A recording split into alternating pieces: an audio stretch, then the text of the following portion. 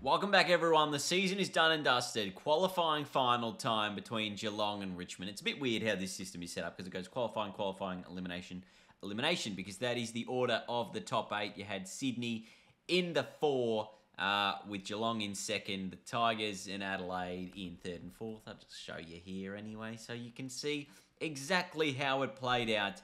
But Geelong are in winning form. They've won 5 in a row. We've won 4 in a row heading into the finals. So it is going to make for a really big game. Now, of course, it is a final. We're not going to skip any of these introductory cutscenes because it is big time. This would have probably got a sellout crowd. Not sure why there's not a full grandstand in just about yet. Geelong have won the toss. There's not really a breeze favouring any of these sides, but they'll be kicking the punt road end to start us off today.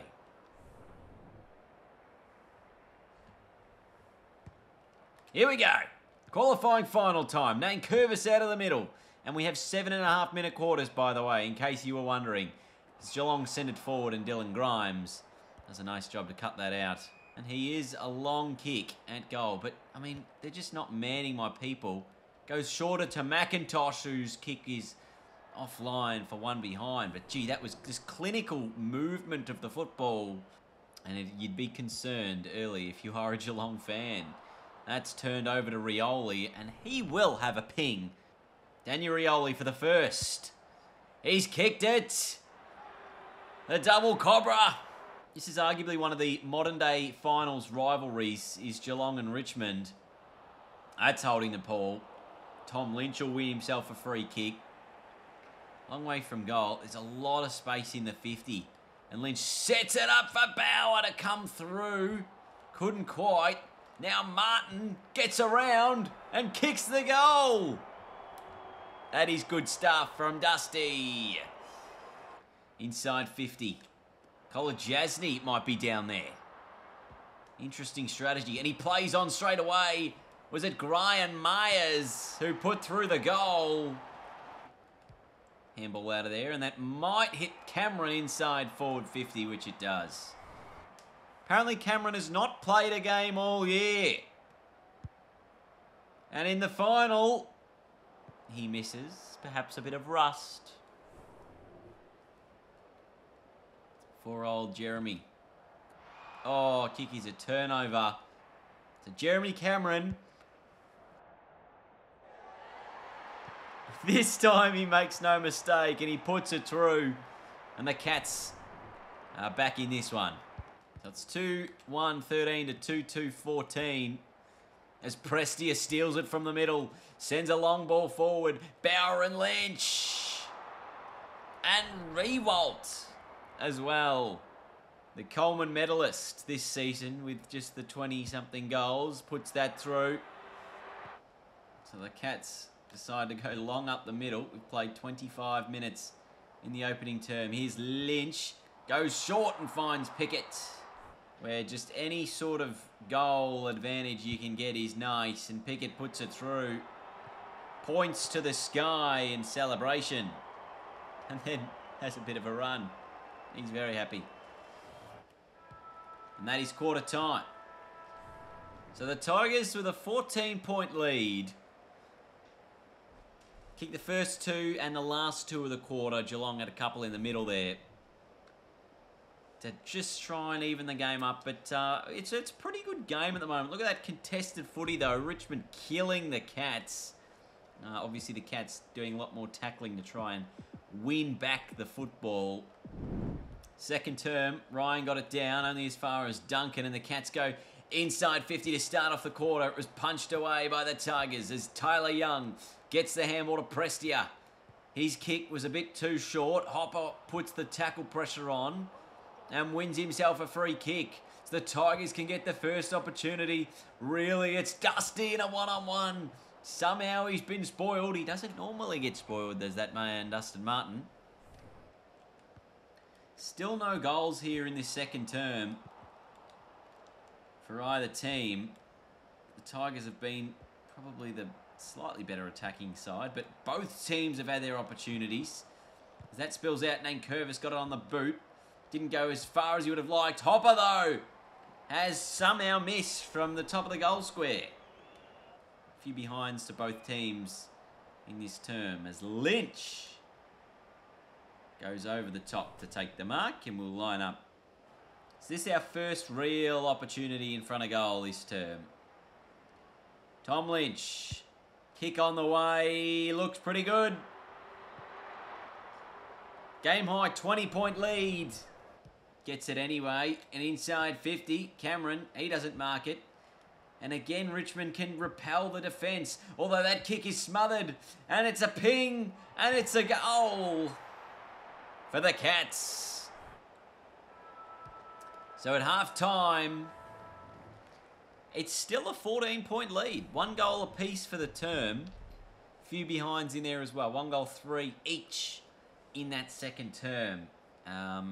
Tigers got on top in the clearances. Geelong had more opportunities than us in that term. 10-6 inside 50s. But one unable to make the most of their opportunities forward.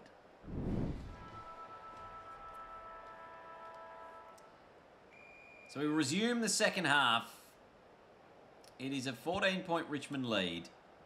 They'll be hoping to hold that or extend it. The winner, of course, booking themselves a position here in the preliminary final. That's a free kick. Short with a high up and under ball. Where's Lynch? Doesn't matter. Because Dusty's the one who takes the grab. You can line up 38 directly in front.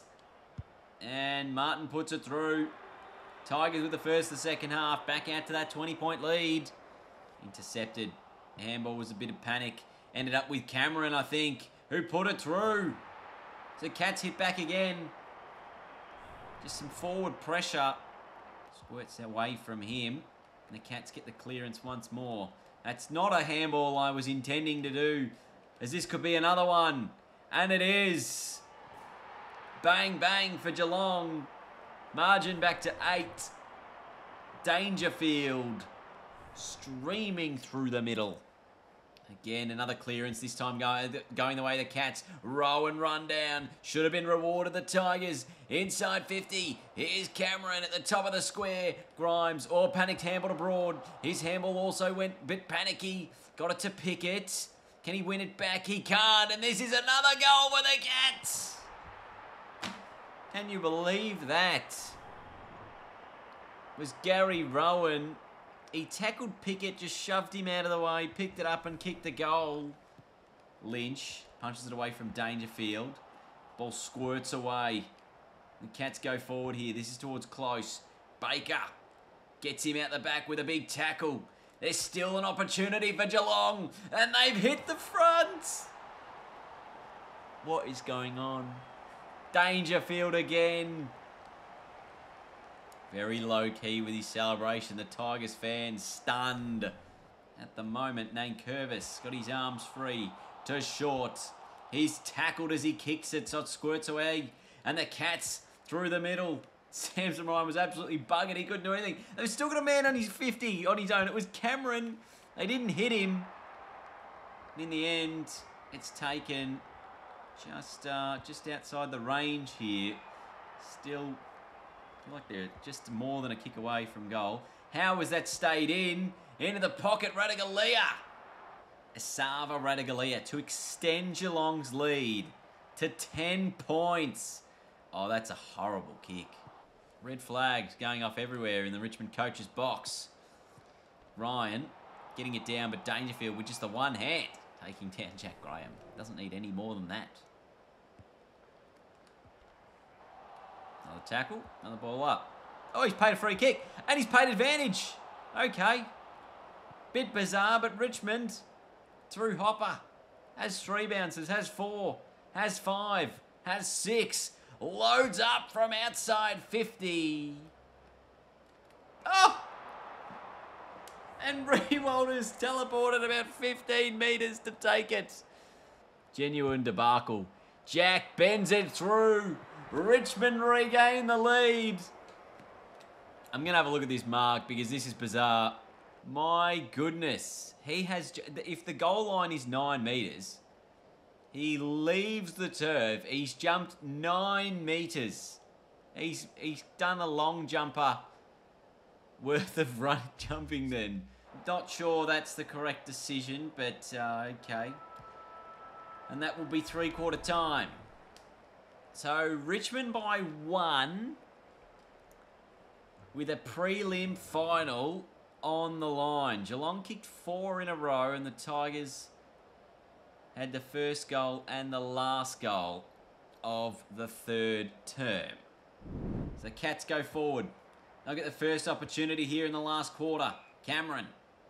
He's got it just outside the 50. Gives the handball off to Rowan, who goes inside 50. And that's a ball up, perhaps. Jeez, he's done a lot of the ruck work today, Samson Ryan. That spills to Gary Rowan. Got the handball away free. Somehow, Kolajasny, or was it Atkins, who puts it through. It's Conway in the ruck as the Cats take the lead early in the last term. He goes back towards short, but a man over the top is Nankervis. Has short on short.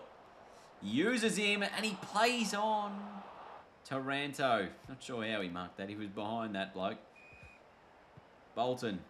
Handballs to himself. Sends a high footy to the top of the square. Pickett and Rewalt at the back. Has kicked it. Richmond back in front. Geelong inside 50. And Cameron again. Goal number 3 for Jeremy Cameron.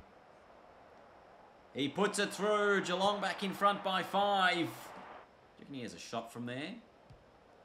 Oh my goodness, how has that happened? Got out the back all on his own. This to extend the lead. It's 11 points. So the Cats can repel. Richmond got to find another way forward here. It's Geelong running in waves. Cameron for a Geelong game high lead of 17. He's kicked it. Gonna have to be absolutely clinical from here. Ryan from the middle to Graham. His kick to the goal line. Lynch. It was actually Rewalt. Can't waste any time here, Jack. You've just got to put it in. Put it through. Tigers desperately need this one. He does. Makes no mistake. Next centre clearance vital if the Tigers get it and they can surge forward, which they can. That kick pretty good. Didn't quite reach the man. Here's Pickett from 50. Launches it at goal. It's offline. It's hit the post. Oh, Geelong through O'Connor to Kolajasny. They go up the middle. Lynch got a fist in. Rioli put it on the shoe. Nankervis doesn't reach him. Hopper can't get it out of there. Get another ball up from the clearance. Somehow gets to Nankervis. To Bolton.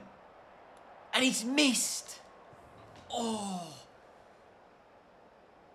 That could be the game. Oh, that was a dreadful kick as well. And Nankervis will have the chance.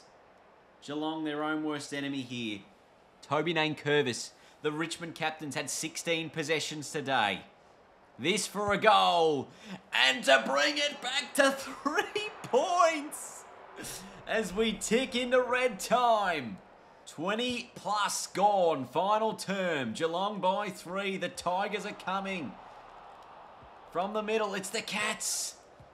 O'Connor inside 50. Cameron. This for goal number 5 for Jezza as well. Kick looks okay. And he's got it. Too good. Oh, and there's another one. It's slipped away from us. It has slipped away from us. Blitzarves extends the lead to 15 points. And Geelong are going to win. Lynch handball to Nankervis. Has he kicked it? No, he's missed. Our inaccuracy has cost us in this game. It really has. Bolton to line up. We feel like it's almost too late. And the kick is offline anyway. Get the handball away. Kick the goal. Kick the goal.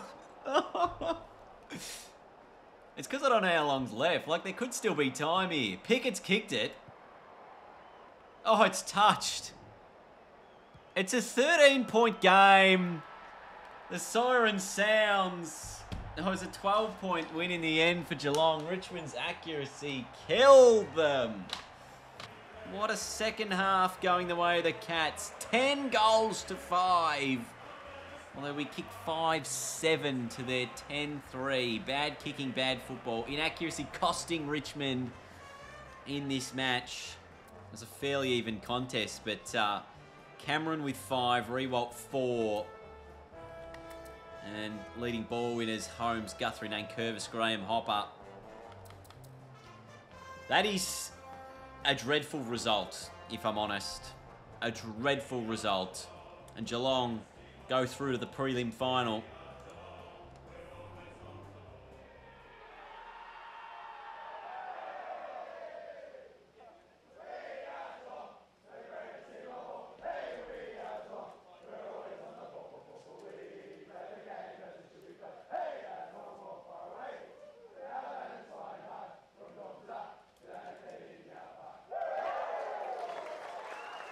So let's recap the first week of the finals. Geelong and Sydney through to the preliminary finals. The Swans with a big win over the Crows. The Brisbane Lions, who came from nowhere to make the finals and slide into 8th, beat the Bombers. Essendon still without a finals win since 2001. And Melbourne absolutely brutalised Port Adelaide after they dropped all the way to 7th. So the away teams winning the elimination finals, it'll be the Tigers and Melbourne in the semi-final, and it will be Brisbane and Adelaide in the other semi-final. The winners will play Sydney and Geelong. Let's find out in the next video how it all plays out.